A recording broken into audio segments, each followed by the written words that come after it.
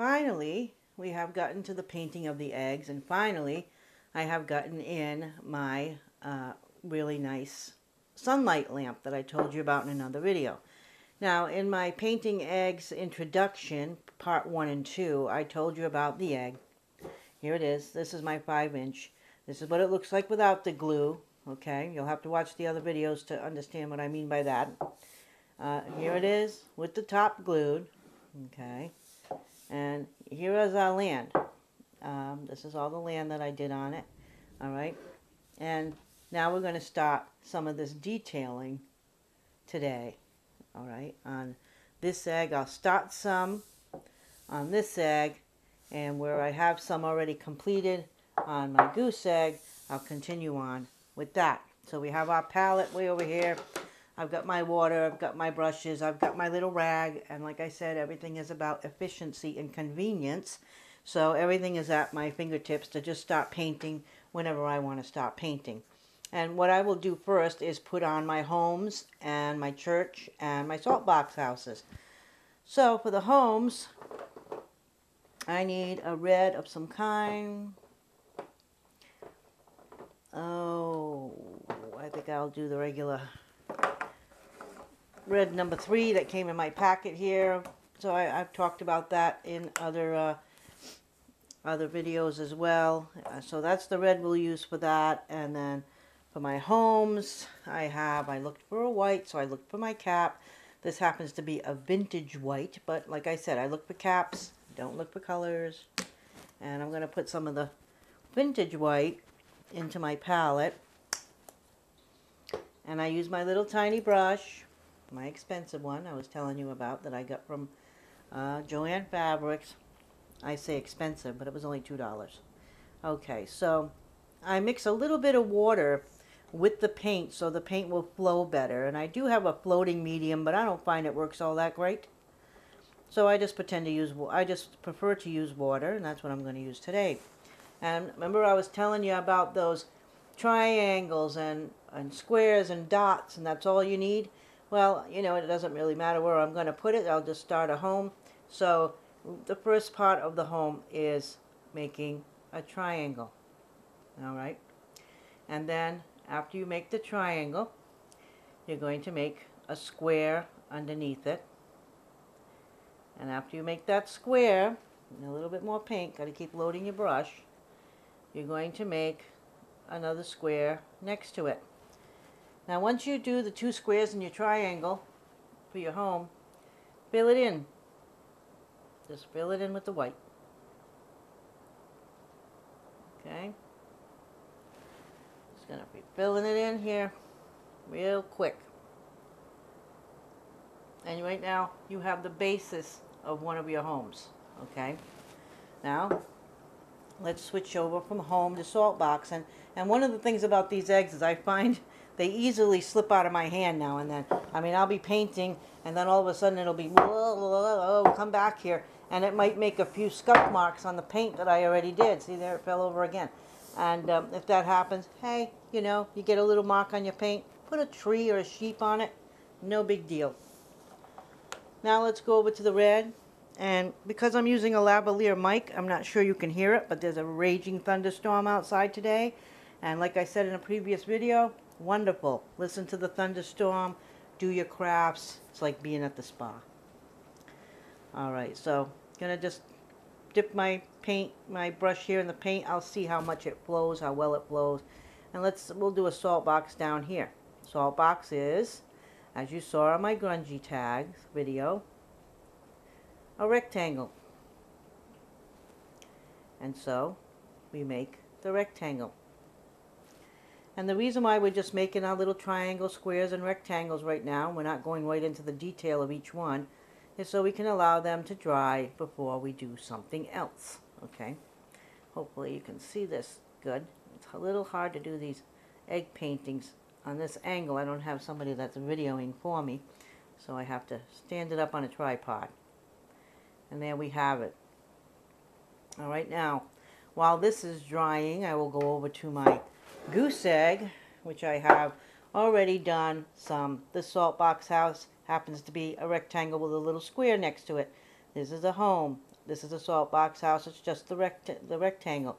And here's a church, okay?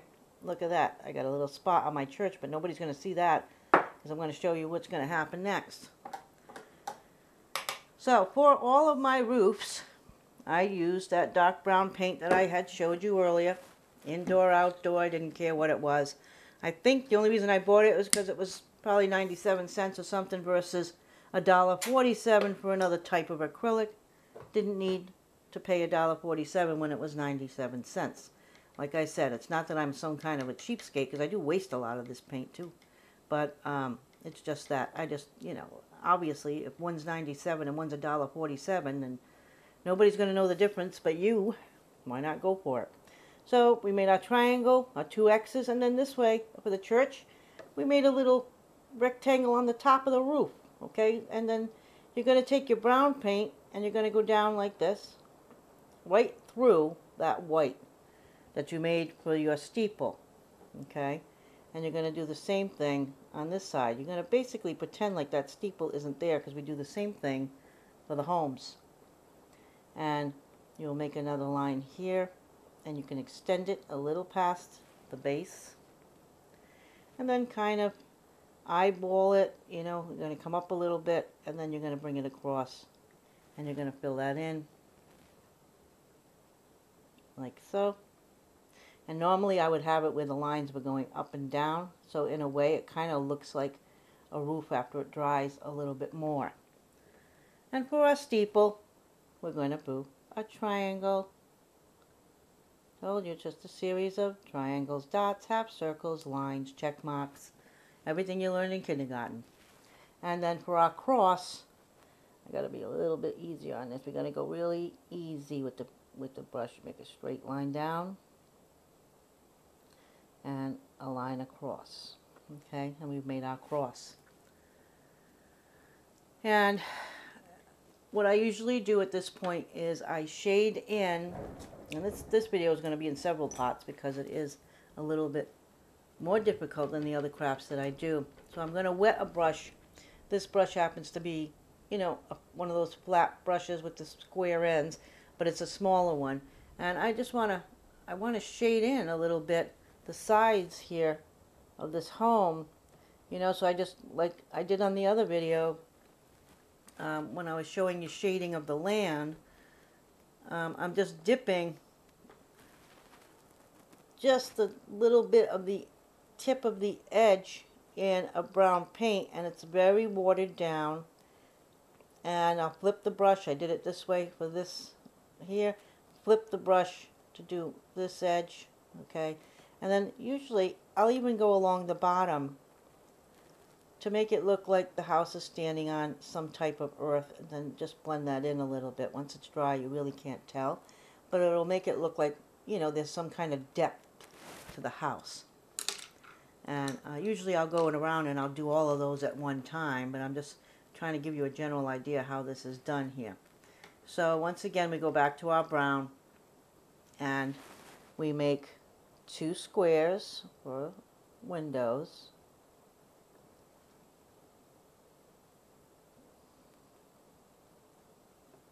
Didn't fill in enough, put a little bit more brown on there.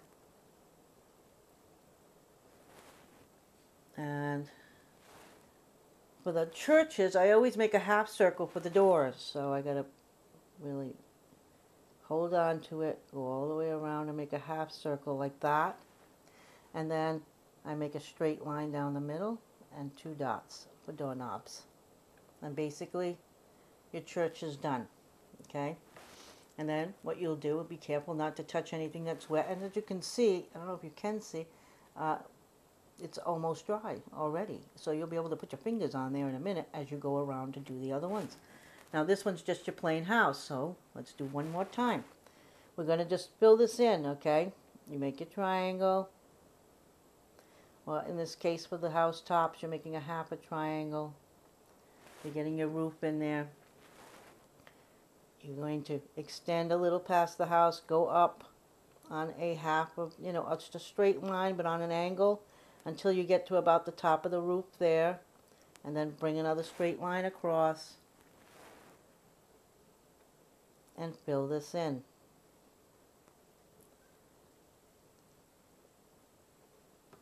All right.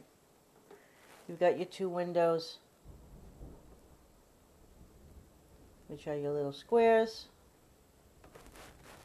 And this one, I forgot to shade it in, so I'll just shade it in now. No big deal. Always can go back and fix something. Not a big deal. I'm going to stick the point in there. And I'm going to go here. A little bit too watery. Flip it and do here on this side. And let me just fix something here. I had my brush down in the wrong paint, so I've got to really fix my little paint mess I made over here. And wipe that off. Wipe my hands a little bit. I always have a filthy rag, my paint rag on my desk. And so these windows are dry now. Look, I even got my hand on this house. It's already dry. So now I'm going to go, because these windows are dry, I can go over there and shade that part of the house that I forgot to shade. Don't put too much paint on there, just your corner, all right? And then, again, go under the house with a line, blend it in a little bit, dot it a little bit so that when it dries, it'll look like little, whatever. Just giving the house some depth that it's sitting on. You see that area right there? Where I painted before it had dried, so some of the paint came off. I'm going to put something there, probably a little sheep or something later on when I'm filling in the mountain area, so that it will be covered up. And we're going to go now to part 2. See you in a little bit.